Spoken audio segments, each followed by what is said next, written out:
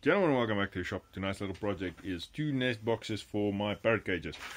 This is the little drawing that I came up with, just a little quick pencil sketch of it.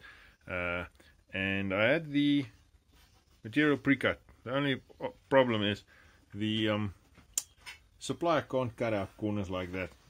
So I'm going to have to do that on the bandsaw. It's not really a problem, that's the only thing that they couldn't do. The rest they all cut on the straight lines. They also can't cut diagonally, so if you've got anything skew, they won't cut that. I worked it out so that I can get 2 of them out of a 1220 by 2440 shutter ply board, and I hope it works out. Well, it looks like it works out. So there you can see the one that I just have to cut out there, and there, and there, and there. So there's 4 of them that needs to be cut on the bandsaw. So let's get cracking and start gunning on it. I'll meet you at the bandsaw.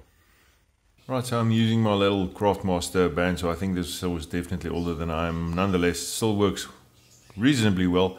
I had to tune it up a bit, but it's more than what I need at this stage. I can't justify buying a bigger bandsaw at this stage. Just cutting out these 4 little corners. Nothing major, nothing fancy, just keeping on the right side of the line and making sure that we cut as straight as possible. Right, next step, we are marking out the screw holes. So what I did was I just set my combination square to half the thickness of the shutter ply and started drawing them out, so we know which lines to follow. I've done a little short on keeping your edges away, the screw edges away from the edge longer than the screw is long.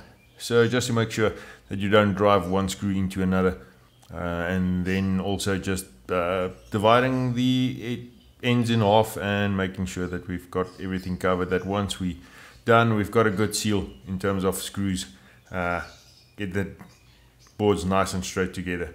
This is a bit of a monotonous part of the job, but nonetheless, if you ash it up here, you're going to have a major issue later on. So try and concentrate, making sure that everything works as it should. Once again, I sort of go into a production line type of scenario just to make sure that you don't miss something. The moment you get used to doing something a certain way, the chances of missing somewhere along the line is just so much less. Now just punching the holes, making quick punch marks to make sure that we can drill them in the right space. And another thing, mark your boards as you go along, numbers and tops and inside and outside. So what I would normally do is I write on the board, this is part number 1, it's a top and it's an outside face. Then you know, once you start putting it together, you know where everything would fit in and should fit in. The reason part of the reason for that is a lot of these boards are almost the same size, but not entirely. So you've got maybe part A at one dimension and part B at another dimension that's maybe just 4 or 5 millimeters longer or shorter. And so make sure you mark everything properly. Just got a little countersink bit here in the drill press, using it to drill all the screw holes, pre-drill all the screw holes. It goes a lot faster in the drill press. I can't remember how many screws were in there. I should actually go and count them. 72 screws per nest box, so it was 144 holes drilled and screws inserted throughout the whole project. So honestly, if you can make it a bit quicker for yourself, it's just so much better. Once again, guys, this is one of those projects where you're doing 2 of each, so everything just takes twice as long. It becomes a bit monotonous, but I still enjoy the project. It came out fairly well. I think I'm fairly happy with how this worked out, and it wasn't time wasted. Definitely no time wasted on this project.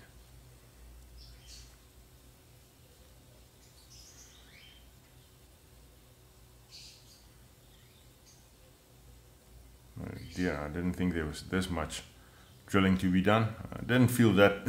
Well, I've sped this up 12.5 times and it still feels longer than when I was actually doing it. So I think we're ready to start off with this. The screws that I'm using is what's a 3.5 by 30 millimeters wood screws. It's just the shutter supply is 18 millimeters thick, so you're almost through two of them once you start gunning it. So you know you're not going to go right through, even with a little bit of a countersink. Apologies for the almost out of screen work here. I started off, my cold glue was almost done there. I had to run and get a new bottle out of the cupboard and started gunning it. I think yeah, it's looking a bit better. Once again, visualize in your head how you're going to put this thing together.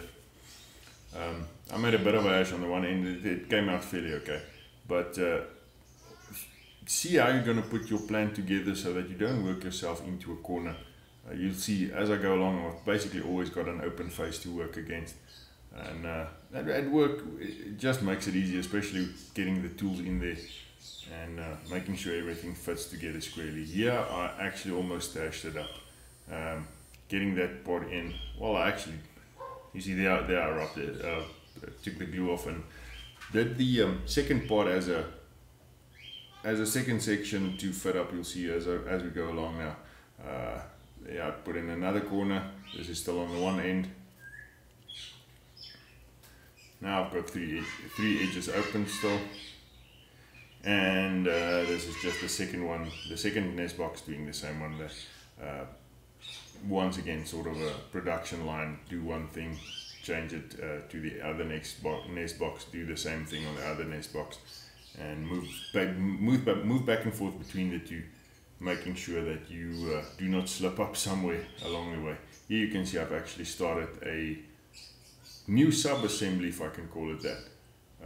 A second sub-assembly, just checking that I get everything in there, and as I look through it, that would have been the easiest way to put it together. You do the final fit and put it together on the final item.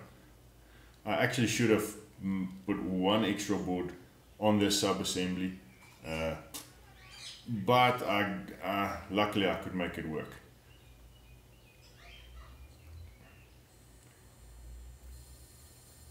Just wiping off glue as we go along. You can see I've still got the three ends open, so I'm just installing a little piece of 25 by 25 welded mesh.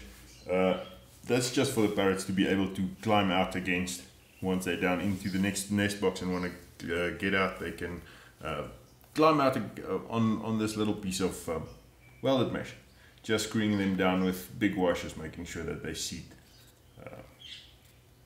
and stay where they are. Second box, same story, repetitive.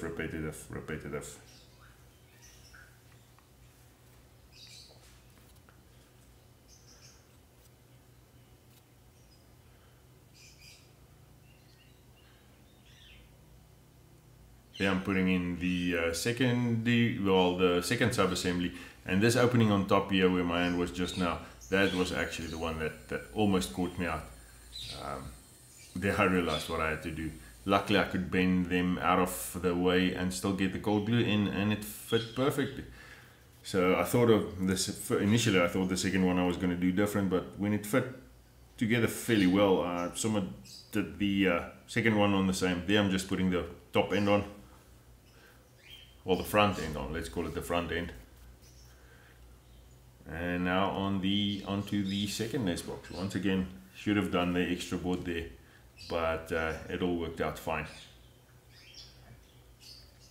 Screwing everything together as we go along, making sure that you line up the boards as best you can. Even the plywood still pulls to a certain degree, so just make sure that you can stretch it into place and make sure that everything's square and fits as it should.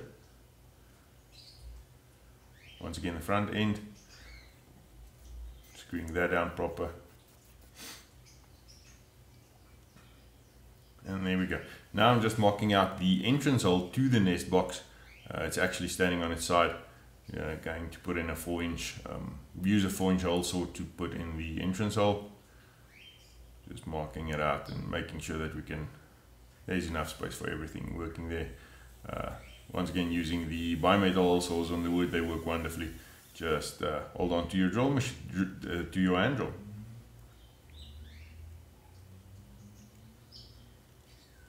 This little piece of board that I'm putting in there is actually a sort of afterthought. I just raised the this end of the nest box floor a little bit so that the eggs don't roll around as much, so that the little end can keep them in the place where they need to be.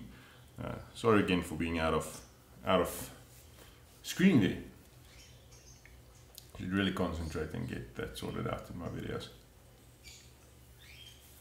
Drilling the entrance hole again.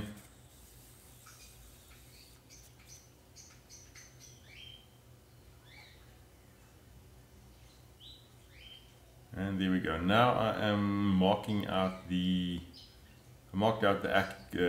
access to the nest box. I couldn't use the insert from the plug from the hole saw, because it was the saw curve leaves too much of a gap, so I had to cut new pieces to fit in there. That's just to get access to the back of the nest box. Once again, using my little bandsaw, cutting them close to the line. Got a fairly thick blade in there, so I can't get around the corners as good as I wanted to. Should have changed out the blade, but laziness, nothing else. Right, once we're done with that, I've onto the old the little belt sander. This machine was worth its one weight in gold. Honestly, I could, if I had to buy it again, I'll buy it again any day of the week. I can't remember the size of the belt. I have to check, but it's really a small machine. So I'm just sanding down up onto the line every so often, checking that it fits, and making sure that we've got a tight seal. As you can see there, that's the seal on there. Nice fits well together. And just another piece of board that I'm going to put on top of that to keep the little plug in place. Now the plug just needs to be finished as smooth as possible on the inside. I don't want the birds to be chewing on it unnecessarily. So I think if we can keep it as flat as possible, they might stay away from it. Look, I think eventually they will eat it up, and it's going to have to be replaced. Nest boxes are sort of consumable. Some parrots, they do not do anything to it, and some chow the hell out of it.